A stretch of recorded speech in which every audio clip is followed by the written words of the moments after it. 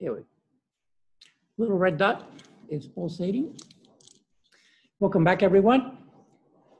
And we begin, as always, with a little prayer. O Lord, send forth your Spirit, and we shall be recreated. You shall renew the face of the earth. Amen.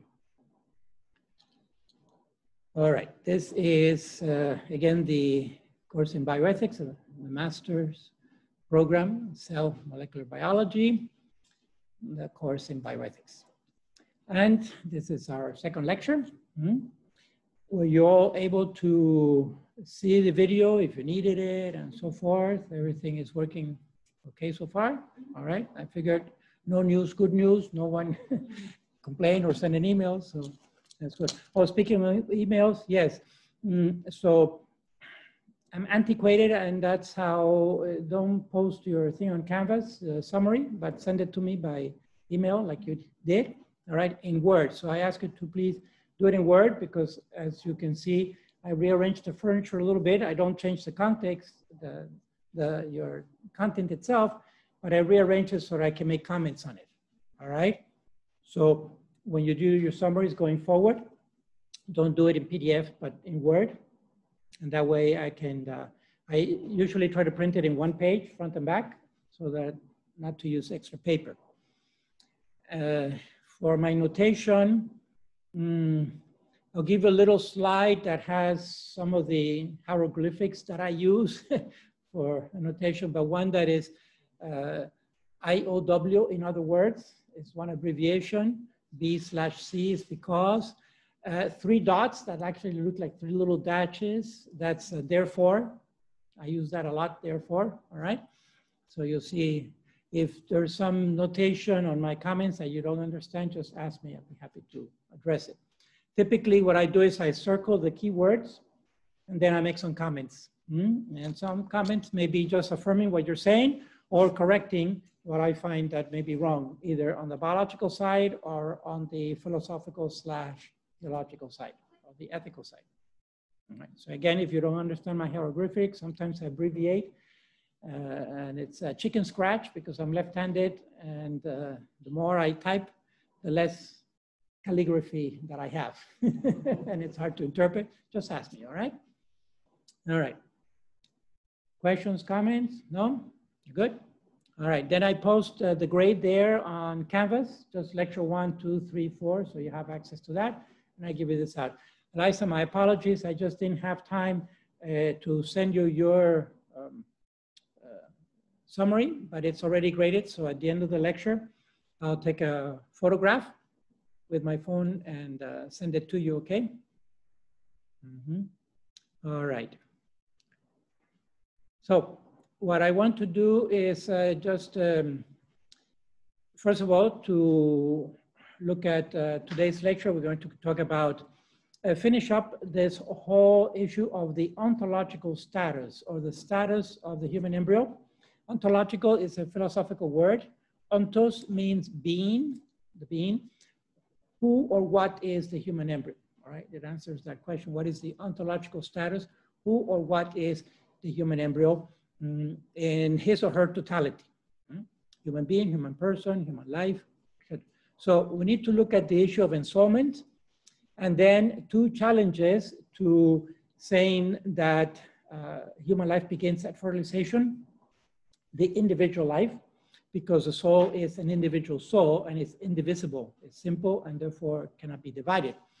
And so we need to look at the challenge of monozygotic twinning, and even more challenging, twin reabsorption, which happens in the womb, all right? When one embryo or fetus absorbs his or her sibling in the womb. So we need to address those philosophically so that the biology matches the philosophy and the theology, and we can make an overall ethical conclusion.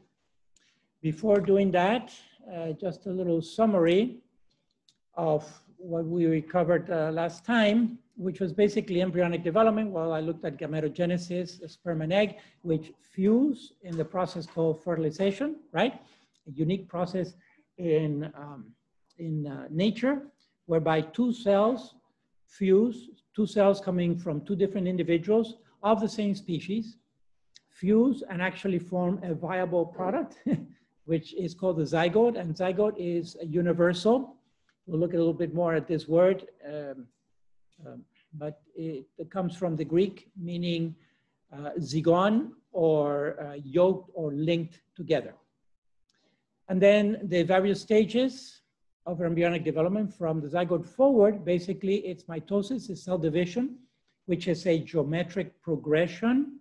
In other words, from one cell, one mother cell, we get two daughter cells, right? That's just straight up mitosis. Each one of those two daughter cells, when they become large enough that there's too much volume for the surface, for the membrane to hold that volume, then they split again. And it's a volume to surface ratio issue, right? Like a balloon, if you think of a balloon that is being filled up with water, at some point that balloon becomes taut. And if we continue to put water in there, that balloon will burst because it's got too much volume for its surface. Because the volume triples, the volume is cubed, but the surface is only doubled, duplicated. So at some point, nature figured out that by splitting the cell in half, then that ratio of volume to surface is reduced, so that the volume is halved and the surface is halved. And who benefits from that ratio is the surface. There's less volume proportionally to surface. All right, and that's why the daughter cells are smaller than the mother cell. They're about half the size. And then each one of those daughter cells grows again as it metabolizes, because it's absorbing also water in the process, until they become taut, and then they have to split and so forth. And we get what is known as a geometric progression. 1, 2, 4, what follows? 4, 8, 16, 32, 64, 132, right? Okay, it's a geometric progression as opposed to a linear progression, which is 1, 2, 3, 4, 5, that's linear, okay? But geometric is parabolic. All right, so you can see that very quickly, the embryo accumulates a lot of cells. And so within days, about 5 to 7 days, we have a cluster of cells called the blastocyst. And at that point, we have two different cell layers and so forth. The inner cell layer will become the embryo proper. The outer cell layer will become the placenta and so forth. Then we go through the various stages of embryonic development. Within 9 months, there is birth. So all this to point out this continuous process that goes on. And it's consistent with the embryology of every other mammal and every other species that goes through these stages, even the marsupial mammals that change location, but the process continues. You know that in marsupials, the little embryo comes out premature and then has to find its way up to the pouch.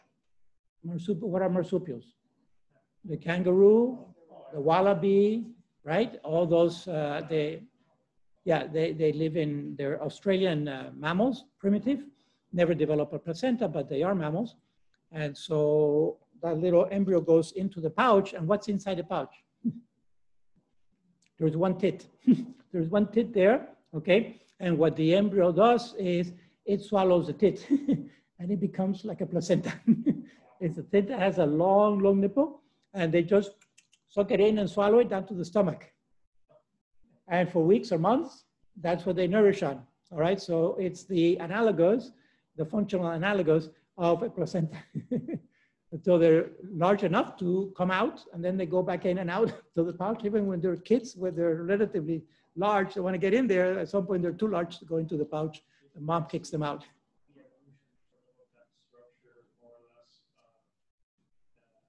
Well, yeah, so mammals, placental mammals, pick up on suckling after birth, right? But the placental mammals develop a further stage of protection by keeping the embryo inside in gestation for a long period of time, precisely by the development of a placenta. And that's why we say that marsupials are more primitive. They're all mammals, but they're more primitive than the placental mammals, okay? In fact, there's one that is even more primitive, the echidna, which is also a mammal, but it actually lays an egg. And the platypus, yes, exactly. Echidna and platypus are the two, yeah. All right. At any rate, we have this process, which is a continuous process, biologically speaking. So at no point does this change species, all right, or from non-species to species. I think that's where I left it, that there is no unspecific life in nature. When we look around, all living organisms, they belong to some particular species. There's no blob that is unspecified. That blob will belong to a species. The only quasi-blob that I can think of is, for example, a slime mold. Right? That looks like a blob, but it's actually a slime mold. It's a fungus. So it belongs to a particular species, phylum, etc. Okay, so you see how philosophy and biology corroborate with each other and affirm each other in making a consistent argument. The argument has to be of logical consistency, okay? That's a reasonable, rational argument. Without having to invoke God, nature, I mean, God or faith or religion, just the argument of nature itself. So some conclusions then that we can come up with this whole fertilization, embryonic development is that life begins at fertilization, including the human, for animals and plants that reproduce sexually. Right? There's a continuous development throughout that embryonic stage, and in humans is a 9-month development on average. And then after birth, development continues also. If we leave a little brand new baby, a newborn on the sidewalk, it's not gonna last for too long, right? Without any care and protection and nourishment and suckling. So continued development even after birth until adulthood for about 24 years more. Okay, so we got all that. Now, the key question to ask here is, we can say, okay, so it's individual human life, but is it, I'm going to put it in quotations, is it a human being and is it a human person, all right? And here we have to make a distinction between human person anthropologically and human person legally, because we know for a fact that an unborn human being, all right, or let's say an unborn human embryo or human fetus inside his or her mother's womb is not a legal person in the United States. How do we know that? It's not a legal person, doesn't have the protection of the law, doesn't appear in the Constitution. And that because they can be killed. Abortion up to the 9th month, legal, right? And so we know for a fact that in the United States and many other countries of the world where abortion is legal, then the human unborn, the human embryo, the human fetus is not considered a legal person. Because if it were, it would have the protection of the law. Okay, but it doesn't. And that's the whole argument. And what I'm trying to say here is that the word person is not univocal. I don't know if you've heard of this word before, but words are either univocal or not, meaning that they have a single meaning or not, right? So it's not univocal. It has several meanings depending. If we talk about law, then, for example, a corporation, the 5 of us or the 6 of us, so realize that the 6 of us could decide to form a corporation, right? We're going to incorporate and we make a corporation and we register it with the state of Florida. And we are the 5 of us, the 6 of us Inc. That Inc. We're incorporated and we become a legal person, one legal person, but we're 6 individuals. So that's the law. All right, so you see that the word person legally is different from anthropologically. I think we'd all agree that we are 6 persons in this course. We're 6 persons anthropologically, right? Okay, so the whole challenge here is to recognize the personhood of the unborn, even if the state doesn't recognize it, or even society at large. To do that, we have to do a little more development of the issue of a person and realize what person means, right? Which person comes from prosopon. That's a little added value of this course. The added value is that along the way, you're going to pick up a little Latin and Greek, because many of our terms, especially the significant symbolic terms in science and in philosophy and in theology, come from Romance languages, or Romance languages derive from Latin, and Latin derives from Greek. So we go to the source. It's what is called the etymology of the word. The etymology is the origin and meaning of the word. And sometimes it's good to look at the etymology, because then we find out what the word is supposed to mean, right? And person comes from prosopon, prosopon in Greek, which means the mask. Reference specifically to the Greek theater. You recall Greek theater going back about 300 years before the time of Christ. It is amazing. These guys, they really had it together, okay? They had so many sciences and arts and humanities developed. Look at this amphitheater. At first blush, what does it remind you of? A modern structure that is used in sound. A woofer, una bocina, what do you call that? Speaker, right? A speaker that is truncated in the back, but is very much like one of those large speakers of speaker system.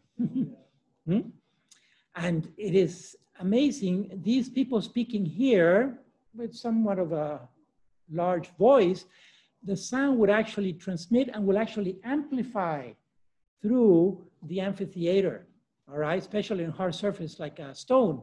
It amplifies, instead of getting smaller, the sound whispered to the back pews here, it actually magnifies, and you can hear the people talking down here. It is just incredible, because sound actually magnifies with distance, the sound wave. And it makes it reverberate just like a speaker does. So anyway, classical Greek theater is very interesting because their mythology was very rich. Their mythology was polytheistic. They believe in many gods. I think I spoke a little bit about that earlier. Gods and goddesses, and they mix with the humans and so forth. At any rate, theater started precisely to represent their mythology. It was, if you will, like their catechism, all right? But it was so rich, they would do these theatrical representations, and the theater was very simple originally in the choreography, very, very simple. The original plays were tragedies because humans were at the fate of the gods, and the gods and goddesses would play with us. We were the play things of the gods and goddesses, and the earth was their playground. And so it was tragedy because it was a fatalistic, we couldn't get away from the fate of the gods and goddesses playing with us, with humans, right?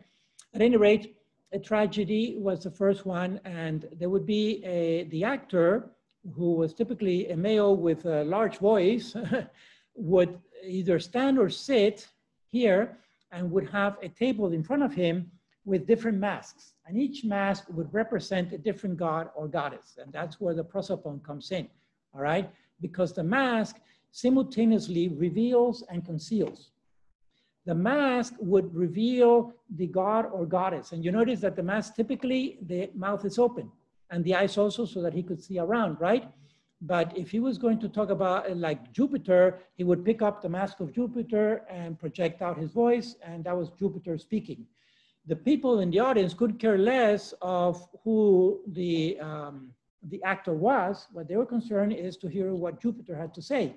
And then he would put down that mask and pick up Saturn or Venus, the different gods or goddesses, and would speak out, right? And so typically their mouths are open so that the voice could come out. And so the mask simultaneously reveals and conceals. It reveals the protagonist, right? And conceals the actor. And that is prosopon. And it is, that's where the origin of the word person. And what part of our body truly represents each one of our persons? It is obvious that the face does. The countenance, the face, right? I mean, from the neck down, men and women are more or less the same. They have more or less the same parts in different proportions, but the face is unique to each one of us. It's personal. The face is personal. And that's why the mask, this other mask thing, is so bothersome because we can't fully see the whole person, right? Many of the feelings, sentiments, and emotions, it's amazing how many muscles we have in our countenance, in our face, to be able to express different sentiments, feelings, thoughts, joy, anger, terror, you know, so many things that we can express. At the same time, it also remains concealed because at the end of the day, no one knows what I'm really thinking except myself. And we can portray one thing with the face, but really be thinking something very different. Or we can be honest with our countenance, right? So at any rate, this, I made this discovery when I was doing my first doctorate in Rome in the 90s, doing research in the library, that person comes from prosopon. And so from this perspective, it is my opinion that the human embryo throughout 9 months of development is actually can attribute personhood because they simultaneously reveal and conceal. Because they are in stage of development, they are revealing that particular stage of development. In other words, this embryo is looking exactly how a human embryo should look at this stage, right? Obviously, it doesn't look like you and I. The countenance is very diffuse and not well formed yet. Just before birth, this fetus has a much more defined countenance face, right? And so the fetus is looking just like he or she is supposed to look before birth, all right? But the zygote looks just like it is supposed to look at the zygote stage. And so if we look at this issue of personhood philosophically, I think that we can make an argument for granting or recognizing personhood even on the unborn because each stage actually looks like it's supposed to look. And at the same time, so it's revealing its own stage of development, consistent with embryonic development, like the Carnegie stages, right? And at the same time, what is concealing? It's concealing the human genome that is within, but it's always human genome. From the fertilized egg all the way to birth, where there are literally trillions of cells forming this fetus, all of the cells are human by way of the genome, all right? And so it's there, it's consistent.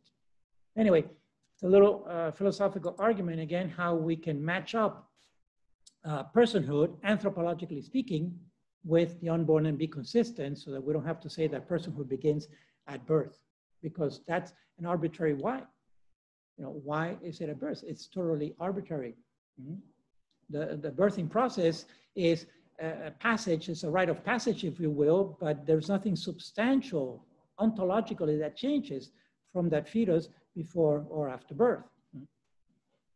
Okay, so that's with regards to personhood, but one has to understand a little bit the philosophical arguments, and that's where they come from. Now, ensoulment, we also need to address the theological question of ensoulment because we have two possibilities, either immediate ensoulment or delayed ensoulment. But I mean by ensoulment, another way of looking at ensoulment is conscience, for example. If the soul sounds too religious to some people, well, we can use a substitute word, which is conscious and consciousness, right? And so people may question whether we have a soul or not. They may say, well, that's your belief because you're Catholic and a priest, so you should believe in the soul. But I happen to be, you know, not Catholic, and so I don't believe in the soul. I say, well, let's change soul for conscious and consciousness, at least a seat of moral decision making. And say, well, they may think, okay, so you believe in a conscience, I don't believe in a conscience. Okay, would any normal, rational person go outside in the streets naked? You know, normal people don't do that. And so there's a conscience. There's a conscience that says, it's a moral conscience that says, we normally don't do that, even if it's very hot. So it's not, we don't wear the clothing just because of the cold. We wear the clothing because of pudor, because of the ethical moral issue, right? that we will be embarrassed. Any normal person, again, I'm appealing to the norm. I understand there are exceptions, okay? And there were some exceptions in the 60s and the 70s. I was growing up in the 60s and the 70s with the hippie movement and all that, and Woodstock, and people going around naked, and the streakers. I don't know if you remember streakers. That was the thing that became popular in the 70s, some students would strip, except for the tennis shoes, and would run around with streak through campus. Those were the streakers. It was a crazy time, very crazy time. At any rate, no normal people would do that, right? And that's why they actually ran, because they knew that they were not doing something normal. At any rate, so to make an argument for the soul or the conscience, which is granted by God. And here I do have to appeal to a higher power, because as much as our parents would try, they can only give us the genetics. They cannot give us a conscience, because the conscience is unique, is personal, is simple in the sense that it doesn't have parts like our body has parts, and it's indivisible, all right? And so these are some characteristics of the soul or the conscience, that is personal and simple, so that it doesn't have parts, not composite, and that it's indivisible, indivisible. Oops, so that third characteristic of indivisible, then, Professor, how do you deal with twins and monozygotic twins, right? Because we get from one individual, two individuals. And even the hardest case is going in reverse, from two individuals to one. We'll get there. All right, so let's move forward a little bit. First, I'm quoting here St. John Paul II, who was, by the way, a philosopher before he became, when he was a professor at the university in philosophy. And he talks about body and soul one. In other words, there's a substantial unit between body and soul, so that our soul is not something that's poured into the body, like we would pour water into a glass, and we can still have the water and the glass separate in their own existence. No. Body and soul are what we call a substantial unit. In philosophical terms and theological terms, you may run across this hylomorphic.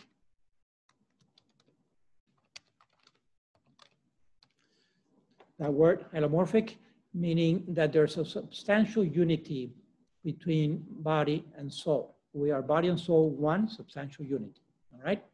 Now, ensoulment, if we are upholding that humanity begins at fertilization, then God would grant the soul at fertilization also. And it would be what we call immediate ensoulment as opposed to delayed ensoulment. Immediate as opposed to delayed ensoulment at the time of fertilization. Okay? Now, two challenges that come from biology, because our biology, our philosophy and our theology has to be consistent with our biology. You follow? That's the whole argument of a logical consistency, that we can navigate from one field to another, as in bioethics, and not be making up stuff, fantasy that doesn't exist, either in nature or in the supernatural, right? In the metaphysical world of philosophy and theology.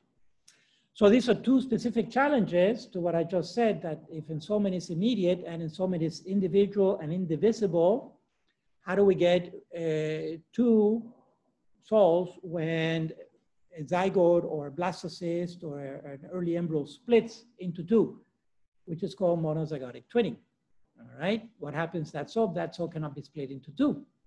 So there's a challenge. Let's look at that. And the other one that I keep mentioning is twin reabsorption. One at a time. First of all, to do a little review of twinning, there are three types of twinning. Actually, two types. Conjoined is, can be seen as a subset of monozygotic. We'll get there. So dizygotic, monozygotic already tell us, this is the other value.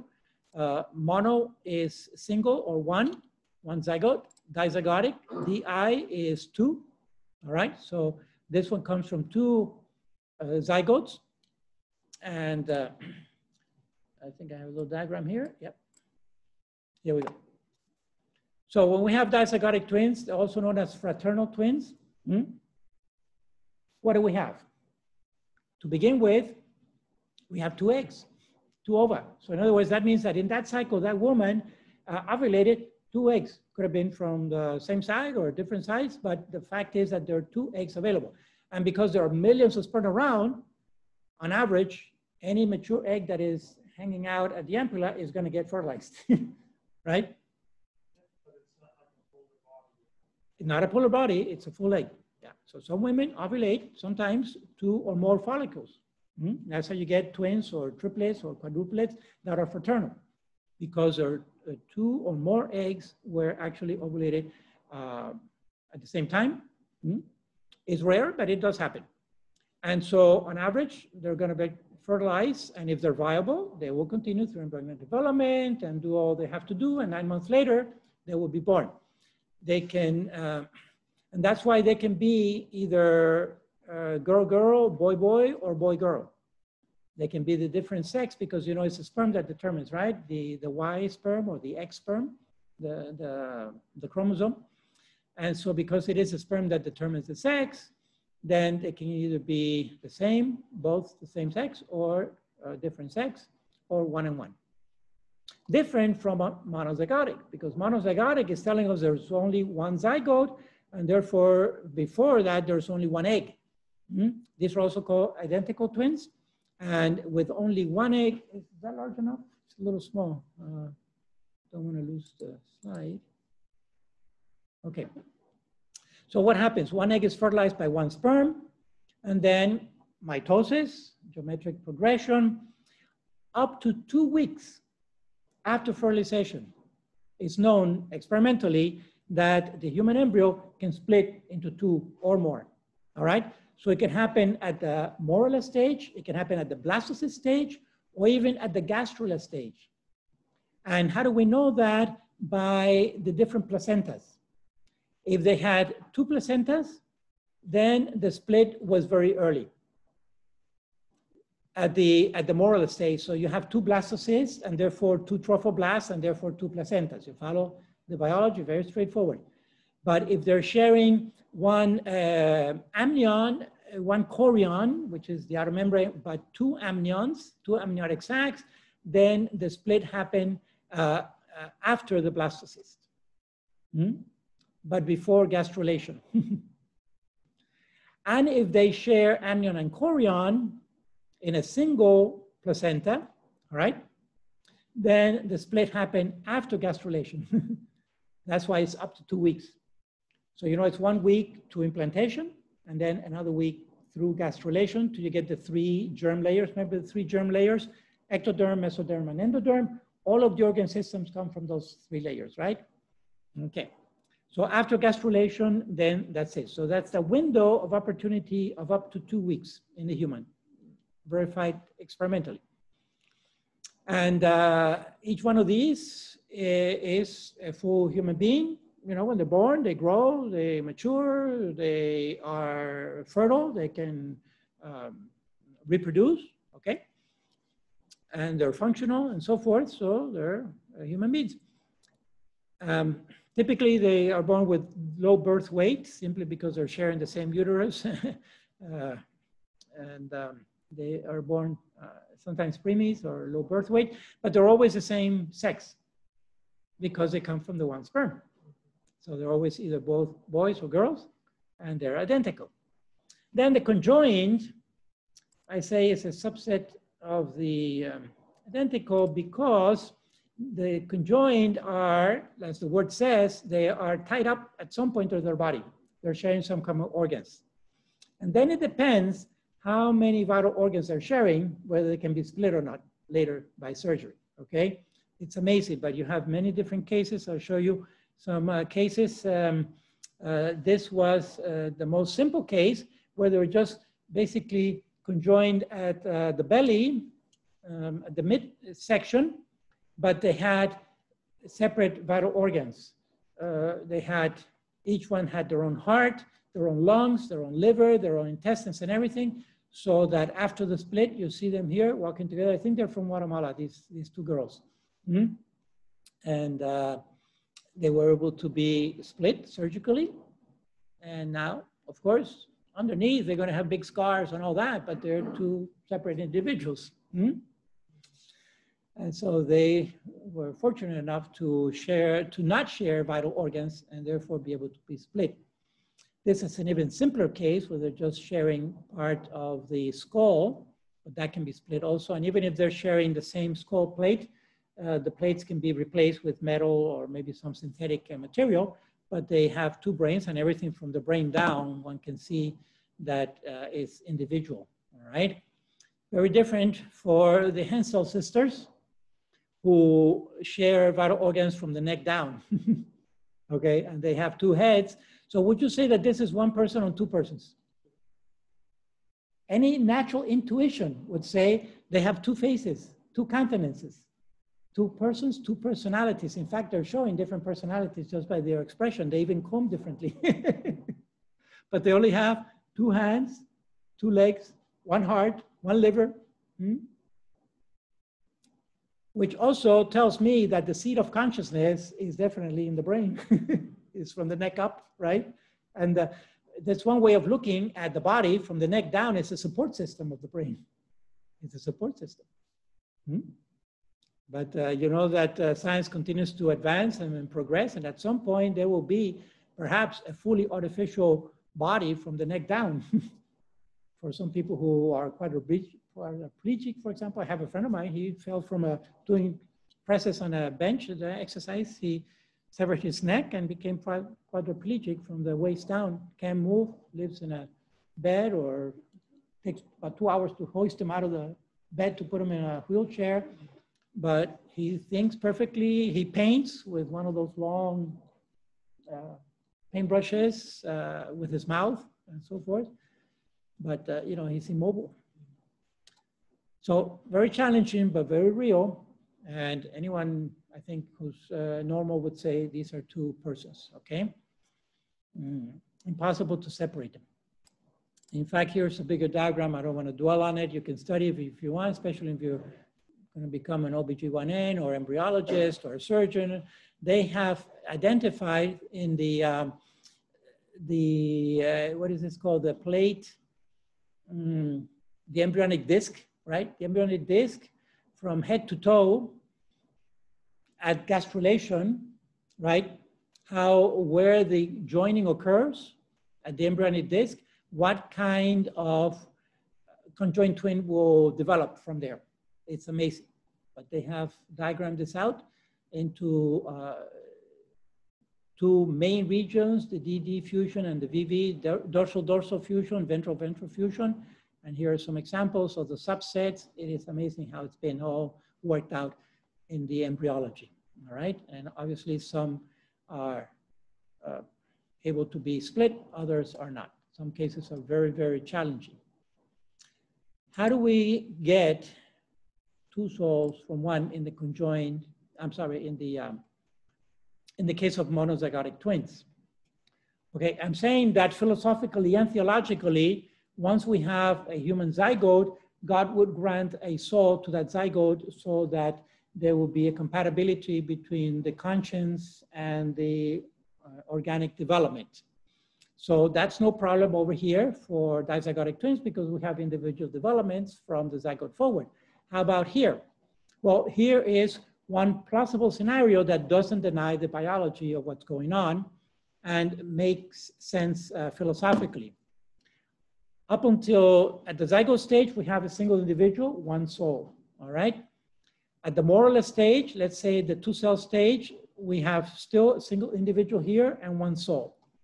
When the split happens, whether the split happens at the moralless stage or the blastocyst stage or the gastrous stage, but whenever that split happens, one of the twins remains with the original soul and the other twin, at that moment of the twinning, the other twin gets a soul from God.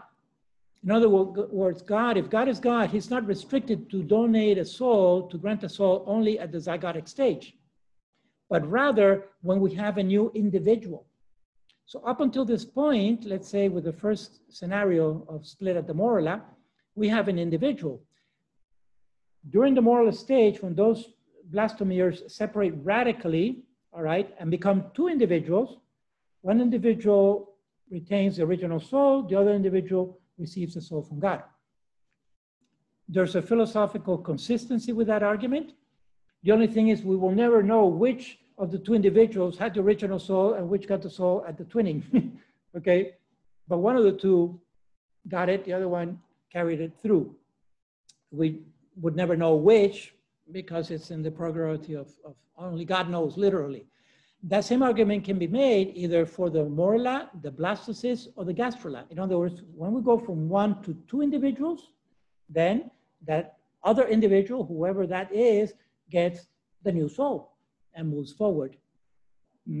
I find it an argument of logical consistency philosophically, because God is not constricted or restrained to granting a soul only at the zygotic stage.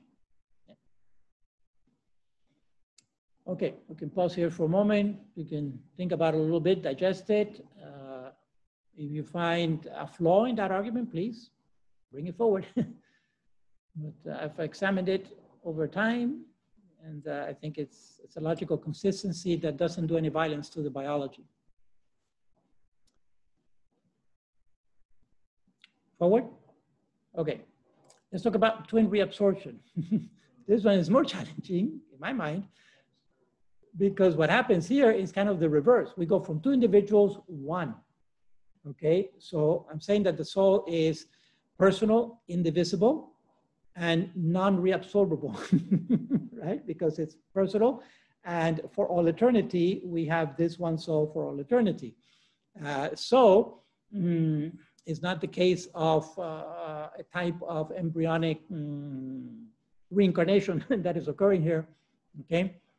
Twin reabsorption or vanishing twins. Here's some biological evidence. Here is obviously on sonogram an embryo, a human embryo, and here is a vanishing twin here. The embryologists tell us that, the radiologists are capable of interpreting this. They're telling us, so we have to take the clinical word for it, okay? This is a vanishing twin, it happens. And sometimes they're also called parasitic twins. Here are some actual examples. This person, looks like a female to me, but I can't really tell, has something growing on her back, right? That looks like some embryonic development, but it's certainly not, I don't know if I would call this human or not, frankly, I don't know. I don't know. It had some kind of development, right? And I think that this is the tail end and this is the head end. This would be the trunk. Maybe this is the buds of the legs that they were developed. I don't know what this means. This looks like maybe an eye, okay? But it's parasitic. It's embedded. I don't know if it can be operated or not. I would hope it is, but this would be parasitic.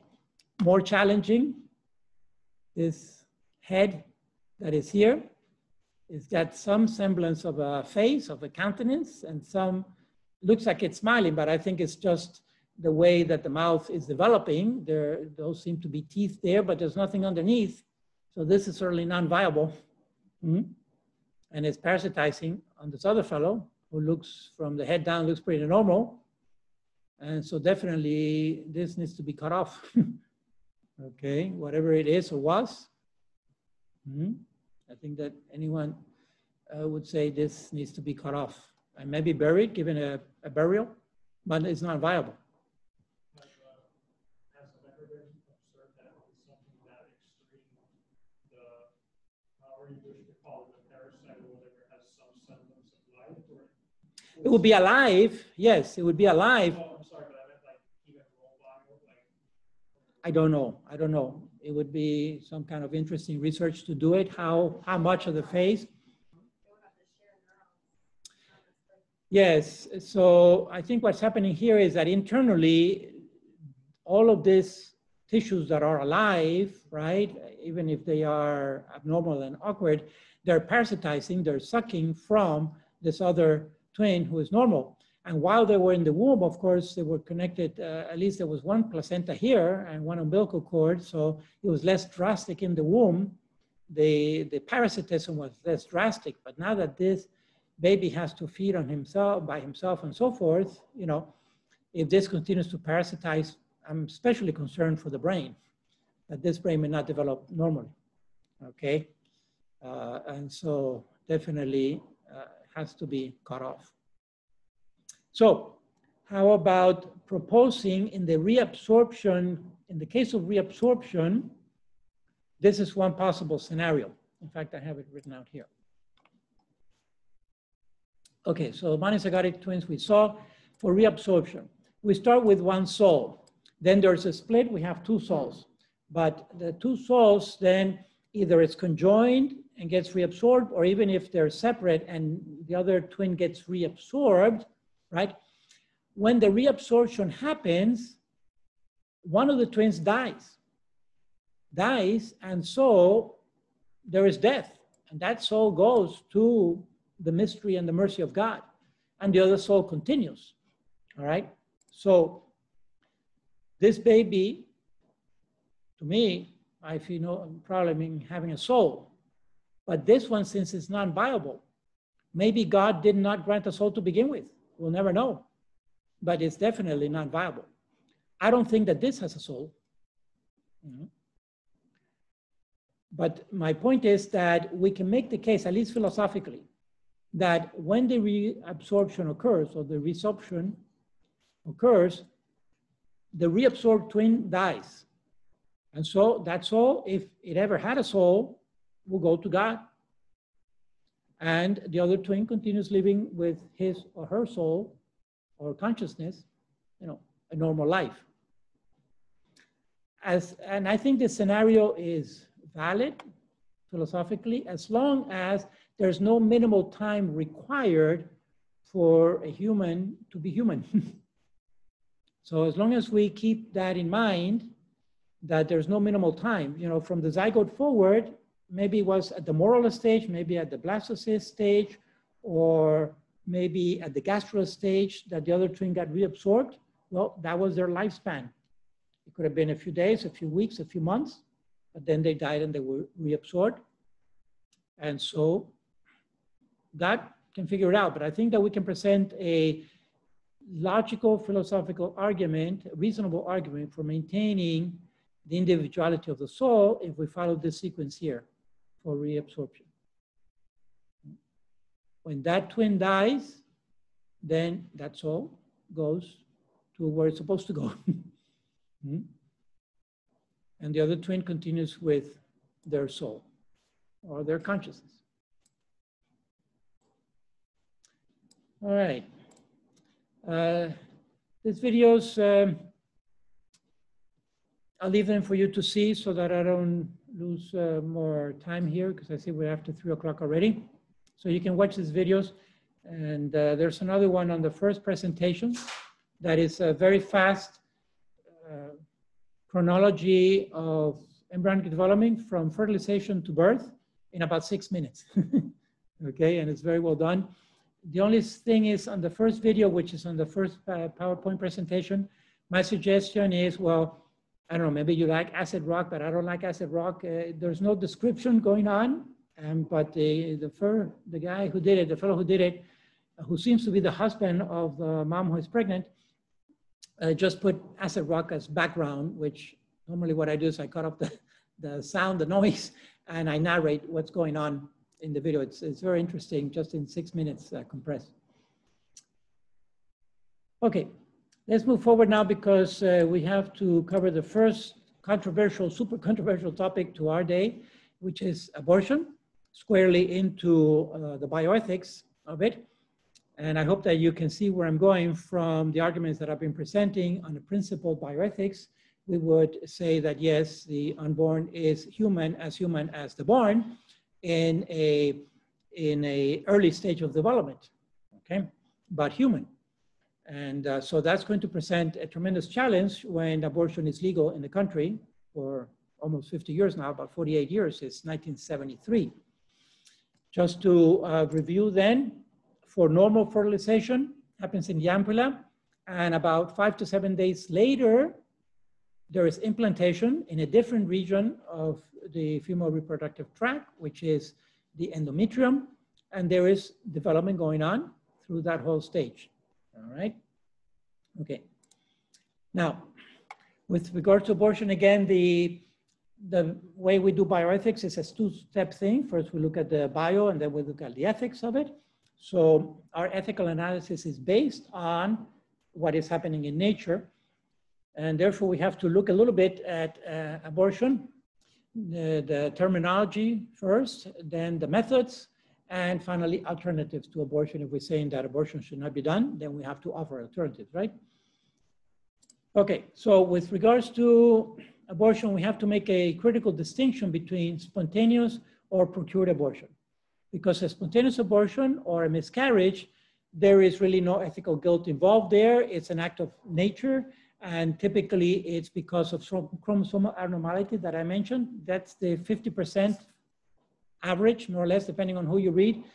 Some people put it as high as 80% pregnancy loss, natural pregnancy loss in the human. It's hard to measure early on, because in the first 2 weeks, the woman may be thinking that she's just late in her period, but she's actually having an early loss of, she's losing an early embryo that may not be implanting. Okay, so it's hard to measure. But at any rate, when these embryos or fetuses have been recovered and analyzed in the lab, especially a karyotype or something like that, then we notice that there is typically chromosomal abnormalities. So again, it's a natural process of selection, what's going on, right? That's a spontaneous abortion. When it's early on, before the 8 weeks after, it's called miscarriage. It's just a technical difference like embryo and fetus, but essentially it's a natural process where there is no guilt involved, unless the woman was totally irresponsible about her pregnancy. She's 8 months pregnant and she goes horseback riding for 3 hours, galloping through the woods. That pouncing may trigger a miscarriage, right? Okay. Procured abortion is different, and it's known by various words, procured or elective or induced, but this is the human will is engaged here, and the woman is actually going to the abortion clinic to get an abortion, all right, for any number of reasons. But the fact is that the will is here engaged, desiring the termination of that pregnancy, which, by the way, again, the euphemisms, we have to be very alert. In bioethics, you have to be very, very critical of the language that is being used, all right? Because the language will be used to play around with the brain, with the mind. And you think about it, termination of pregnancy, that phrase termination, what's a natural, normal termination of pregnancy?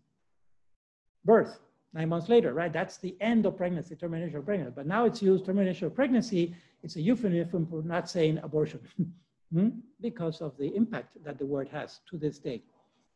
All right, let's move forward. Let's look at some of the methods here.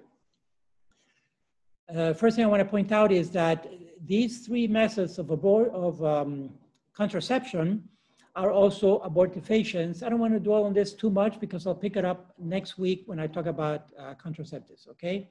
I'm going to talk about this in the context of contraception, how these methods can also be abortifacient, and I'll give you the evidence next week when we talk about it. So let me move forward for a moment and get a little bit more into the terminology, because this one is from Keith Moore, which is a standard classical book on human embryology for medical schools, all right? This is just directly from his textbook. These different types of abortion, how they are defined. For example, threatened abortion is that the abortion is not occurring, but may happen. A spontaneous abortion because there's bleeding.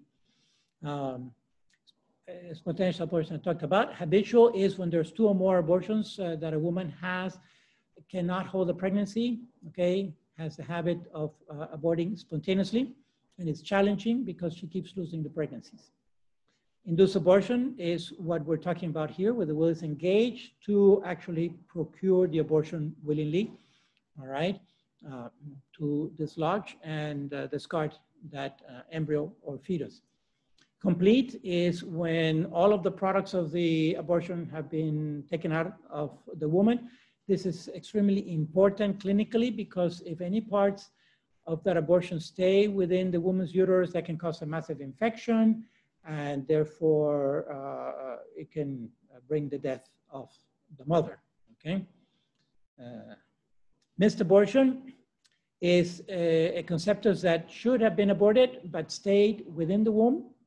And sometimes we get something that is called a papilliform fetus, a baby, an embryo or a fetus who died in the womb, and then there was a subsequent pregnancy, and that fetus was never dislodged from the womb. But with the subsequent pregnancy, that fetus is pressed against the uterine wall and becomes thin, all right?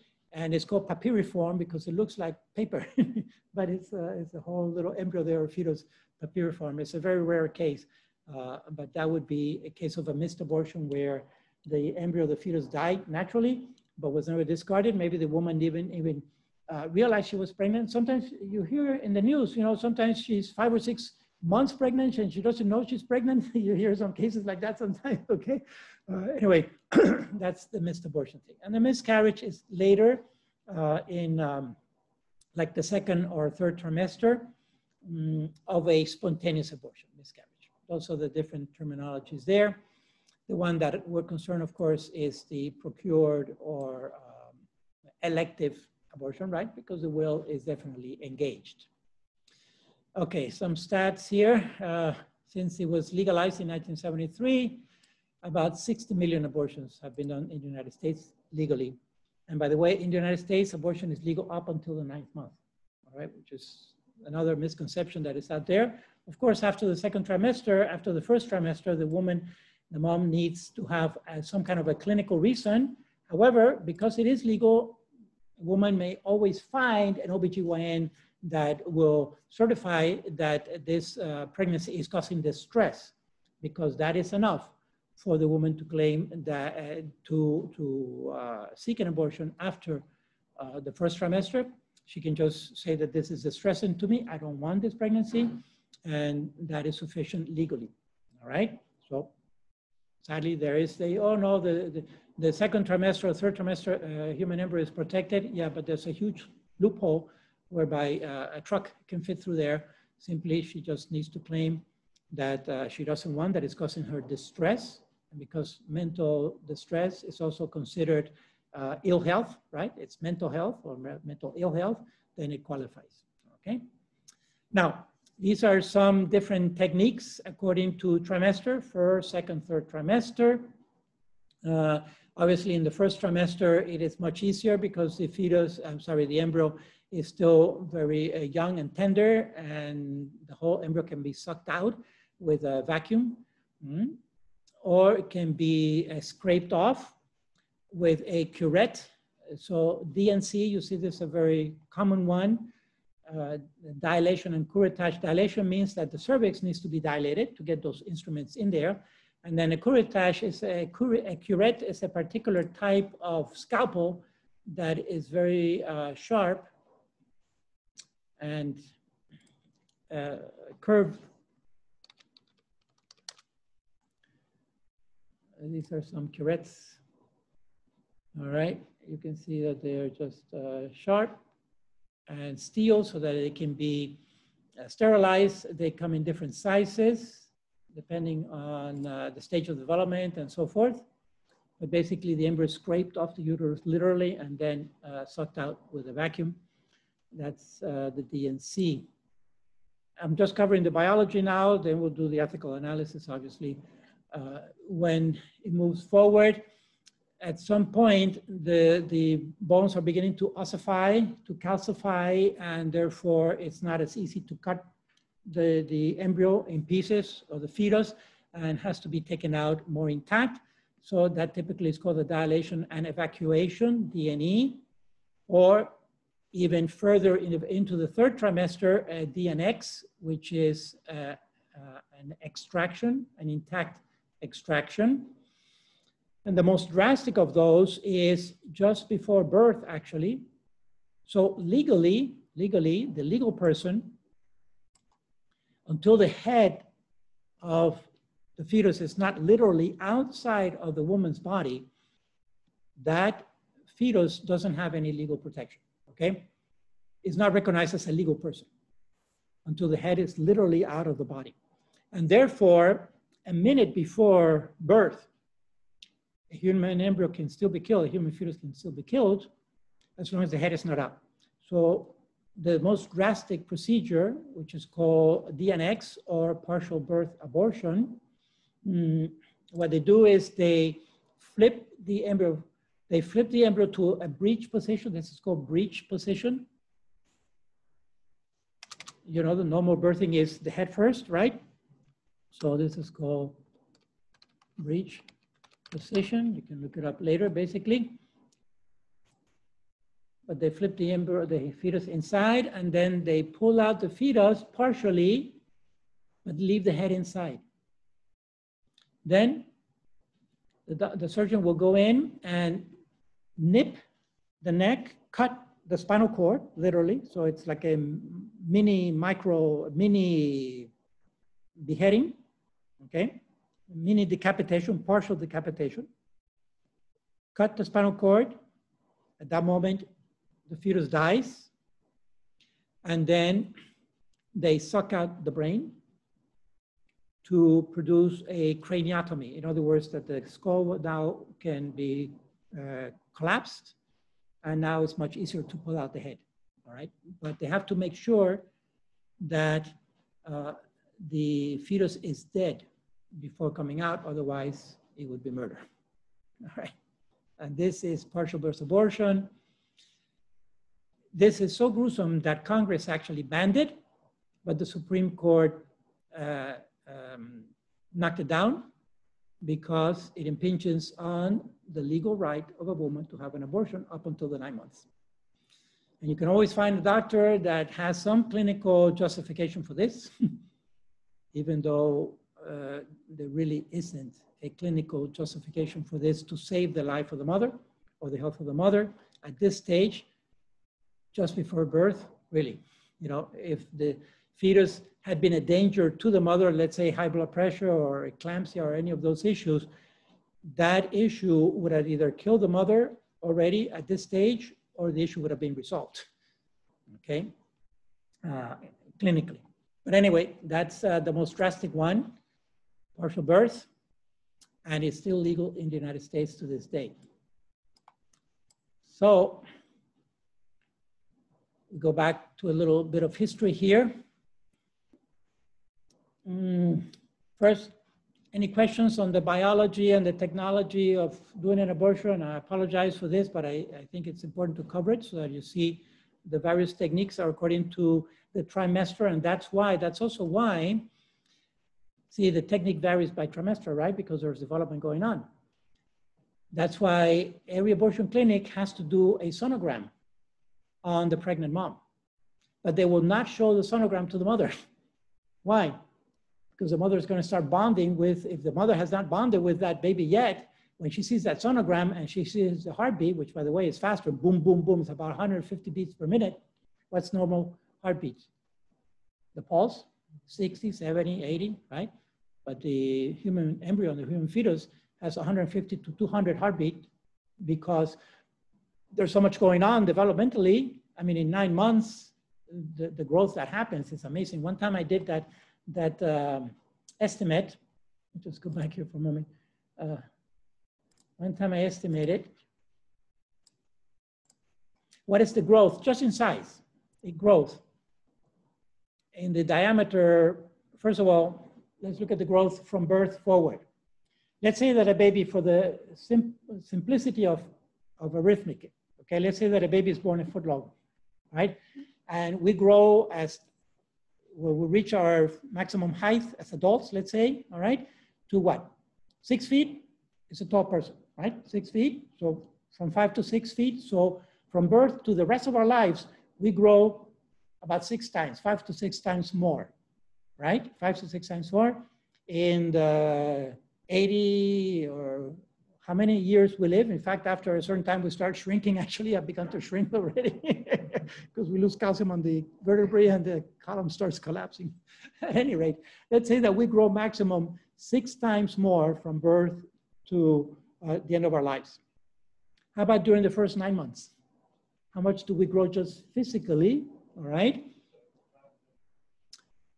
The human zygote, which is about the size of an egg, of a human egg, of an ovo, which is about 10 microns across, all right? And by the time that baby is born, 12 inches, 1 foot, it's about 5,000 times the growth rate, about 5,000 times from the original growth rate in less than 1 year. So we do most of our growth in less than 1 year. Inside our mother's womb, we do most of our growth. And that also points out the elegance of pregnancy for mammals, because it's when most of the growth occurs on the individual or whatever species of mammal, and it's protected. It's protected literally within the mother. So it's not even exposed like an egg, for example, that can get crushed, let alone a fish egg that is just floating at the bottom of in the water, okay? So maximum protection with gestation for mammals. The most sophisticated, and that's why also we only need to produce a few offspring as opposed to hundreds of thousands of the fish or other smaller animals or lower, let's say more primitive animals or less developed, because it's a numbers issue. It's a numbers issue of selection, right? They have less protection. Okay, let me move forward all the way down here to the ethical analysis. Right, we go back to 1973. Before 1973, abortion was legal in some states and not legal in other states. It was legal in New York, for example, and it was not legal in Texas. That is significant because it is in Texas that the case began for legalizing abortion, okay? In fact, just last month, there was a movie that came out. I highly recommend it. It's just called like that, Roe versus Wade. Take a look at it. It's a full-length movie that is done, reenacting everything that happened around Roe. These names are fictitious names to protect the innocent or to maintain the confidentiality, the privacy, which, by the way, was precisely the right to privacy was the big issue here. Okay, but Roe, Wade was the name, it's actually the last name of the counselor who was handling the case in Texas, which was the state of Texas, because in Texas, abortion was illegal, and therefore the state had a vested interest in maintaining the pregnancy of Jane Roe.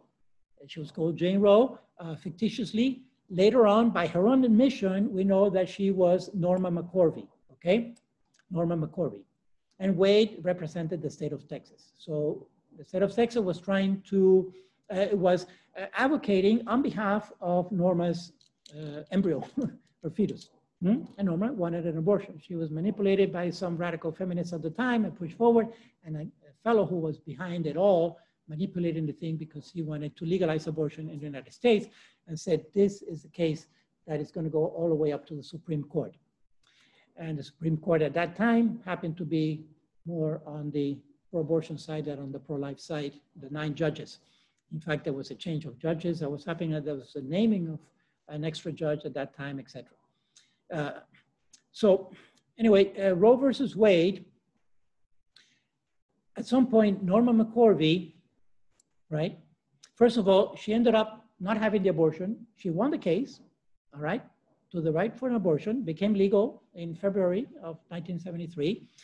She ended up not having the abortion. She ended up having her baby, but she was pro-abortion, and she became a staunch pro-abortionist that would go from town to town and city to city, promoting abortions and even helping women having abortions in the abortion clinics. And one day, she was in an abortion clinic years after Roe v. Wade, all right? And she was just there counseling some women and helping some women because it's a very distressful thing. Some women, many actually are crying and are doubtful. That's why they don't show her the sonogram. She was looking at a poster of embryology, of embryonic development, very similar to the things that I've been showing you here. You know, something similar to this. She was just looking at the poster, which was actually in the abortion clinic there being displayed. She was looking at it. And I'm going to give you her own testimony, which you can look it up online. This is her testimony when she was looking at that poster. I was sitting in an OR and operation room in an abortion clinic when I noticed a fetal development poster. The progression was so obvious. The eyes were so sweet. It hurt my heart just looking at them. I ran outside and finally it dawned on me. Norma, I said to myself, they're right. I had worked with pregnant women for years. I had been through 3 pregnancies and deliveries myself. I should have known. Yet something in that poster made me lose my breath. I kept seeing the picture of that tiny 10-week-old embryo. And I said to myself, that's a baby. It's as if blinders just came off my eyes and I suddenly understood the truth, that's a baby. I felt crushed under the truth of this realization. I had to face up to the awful reality.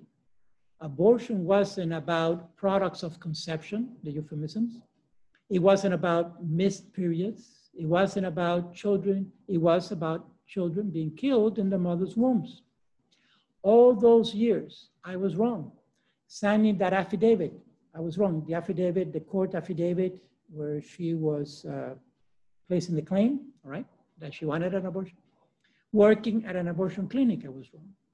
No more of this first trimester, second trimester, third trimester stuff. Abortion at any point was wrong. It was so clear, painfully clear. This was Jane Roe, in her own words. It is amazing. And so what does she do for the rest of her life? She died recently. She spent the rest of her life becoming pro-life and going even to abortion clinics trying to convince women not to have abortions, okay? Because of the realization she finally came to the truth. And it was very courageous, I think, for her to make these statements and to go public on it and to realize the huge mistake. But at that point, it was years. I don't know exactly when her conversion was, but maybe 20 years ago or so. It was way into the legalization of abortion already. And so if we're going to uphold principled bioethics, all right, we have to understand and admit and realize that we have a human being from conception, from fertilization forward. And further, that human being in his or her mother's womb is the most dependent human of us all because they cannot defend themselves on their own. They depend on advocacy, okay? They depend on advocacy. Just like it's happening now for the elderly who are either demented or senile, and they depend on advocacy too because they cannot defend it. But at least those we can see, and it's still illegal.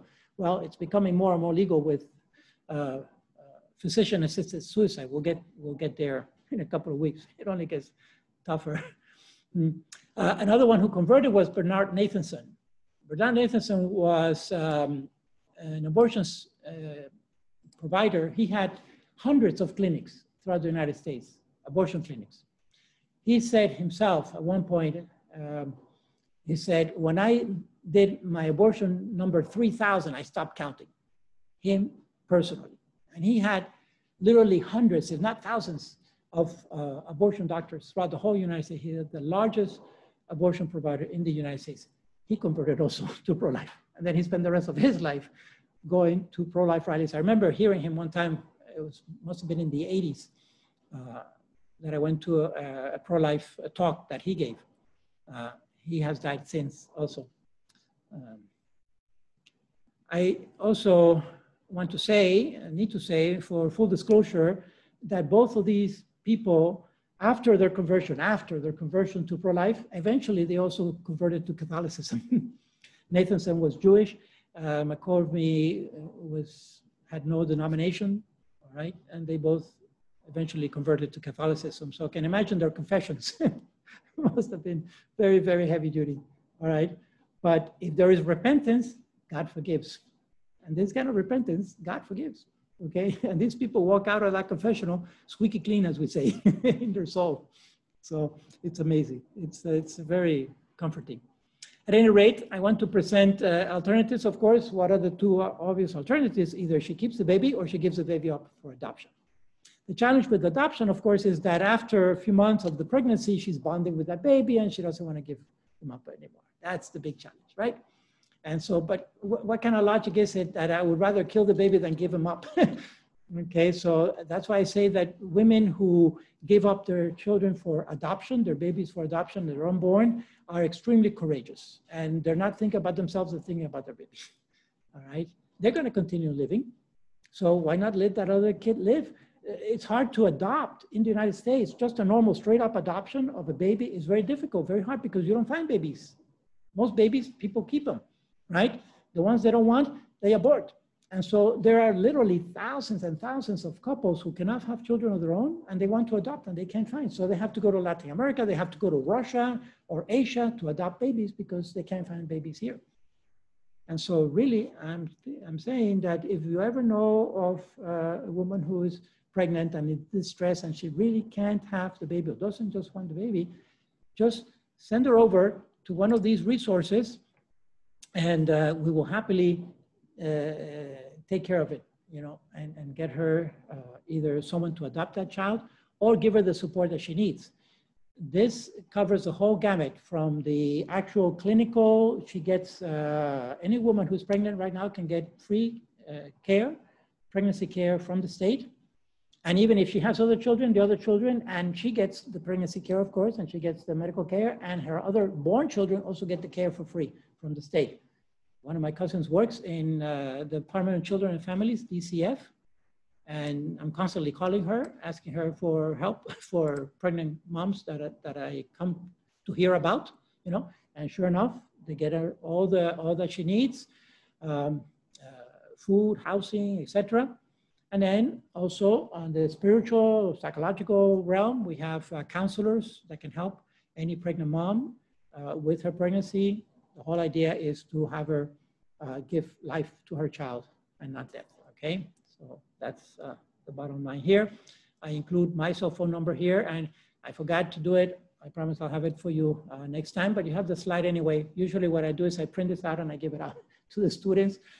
So you can also give it out. If you want extra copies, I'll give you extra copies too, so that these are resources. Because one thing is to say, don't have an abortion, but then we have to give alternatives, right? We have to give viable alternatives so that the woman can follow through. And there's a whole network of individuals and organizations that are willing to help the mom.